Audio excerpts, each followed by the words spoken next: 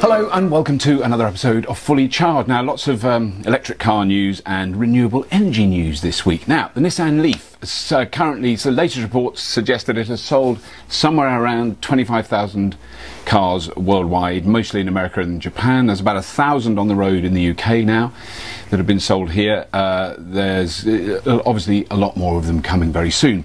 Now, at the moment, this Nissan Leaf is being charged by electricity coming from the national grid, and that means that about 80% of it is produced by burning something. Now, not everything that is burnt to produce that electricity creates CO2. I mean, obviously the oil, natural gas, coal, they do, but a lot of the electricity is coming from nuclear power, and that doesn't produce any CO2. It does produce a little bit of waste that takes about 400,000 years to get rid of. You know, let's skip over that. But the rest of it is coming from renewable energy. But of course, in this particular instance, as regular viewers will know, quite a lot of the power that goes into this car comes from the sun. Well, it's not been a terribly sunny day today, but it has produced some. I think I've produced about 6 kilowatt hours so far. In total, the solar panels have now produced nearly 1,300 kilowatt hours in total. This car has been running on about 75–80% solar energy for the last 3 months. Proper grown-up people who did exams at school have done the maths. It has cost me £5 per 1,000 miles to drive it. We've now done 7,500 miles in total in the car, coming up to 8,000 miles, at a cost of, you know, maybe 25 quid to do all those miles. So economically, there's no comparison. Once you've got solar panels, which anyone can get, if you've got a south-facing roof and you want to get solar panels, Google Rent My Roof if you're in the UK. You can get solar panels for nothing, like I did. I thought I was special. No, I'm not. Anyone can get them. If you've got a south-facing roof, they'll put up solar panels for nothing, and you benefit from the electricity they produce. And believe me, they produce a lot of electricity, even in this dull grey country. Now, this is the inverter. This inverts the power from DC coming from the solar panels out on the roof up there into AC when it goes into the mains. So that's feeding into the mains, and that's the little box that converts it. And you can actually tap it and have a look. There's 236 volts going into the mains at the moment, a total of 1,349 kilowatt hours and 6.35 kilowatt hours from today. So that mounts up to, you know, a fair amount of electricity, really. And considering today, there's been some bright sunny periods, but it hasn't exactly been a sunny day.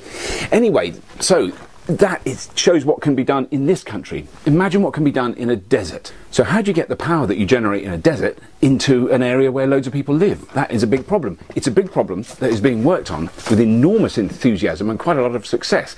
So there's some Japanese scientists looking at superconductors, super cooled, weird cabling things. I don't understand it. They've so far got a 2 kilometer long test cable that shows that you're losing, I think it's like 0.1% of the electricity that you send through. They're talking about over thousands of miles. Anyway, there's this foundation called Desertec who are working on this problem, and that is their plan is over the next 20 years to produce all the power that Europe needs from the desert in North Africa. They've already started building stuff in Morocco, and they're talking about producing 470,000 megawatts of power using 0.02% of the Sahara landmass, a tiny amount. Not only that, they're talking about using some of that energy to produce solar panels out of the sand. They'll turn the sand of the Sahara Desert into silicon, which they'll use in photovoltaic panels. What the gist of all this is that it could be done. It's not going to be cheap, it's not going to be quick, it's not going to be easy, but it could be done. And this is the real crucial point of my argument. And then you can say, well, it's just too expensive, it's too complicated. How complicated is it to maintain our supply of natural gas and oil? And then there's what's just been launched in Paris, which I think is brilliant. So in London, if you go around London now, those of you who visited will have seen them, there's rows and rows of bikes that you can rent. They're called Boris bikes, which is kind of not quite right, because the idea was introduced by the previous mayor, Ken Livingstone, but let's not go on about that.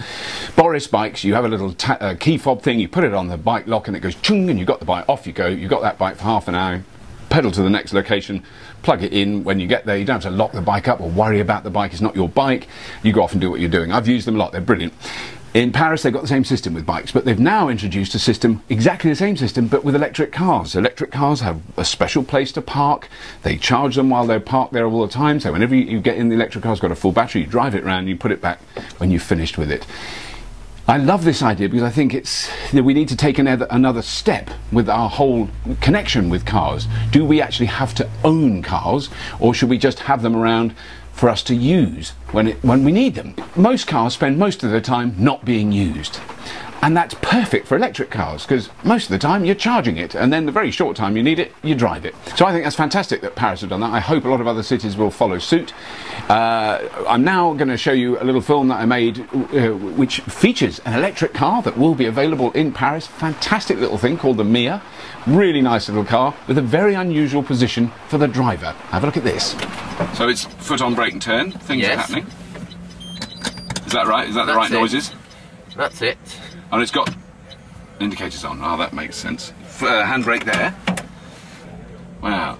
So tell me very quickly, Thomas, this is it a specific type of Mia? And do you say Mia or Maya? What do you say? Mia. Mia. Now this is a 12 kilowatt hour Mia. Right. Long wheelbase, 4-seater. It is such a different experience sitting in the middle of a car. You know that you're. I'm assuming that your spatial. It feels like I know where I am. That side, I know where that side is, and also know where that side is. So I should explain to viewers that we're driving around the track at the Eco Velocity exhibition by Battersea Power Station. But it's, I mean, from the point of view of driving it, it is supremely simple and clear. You know what's going on, and it's very easy. A 12 kilowatt hour that gives you around 75 to 80 miles. Right.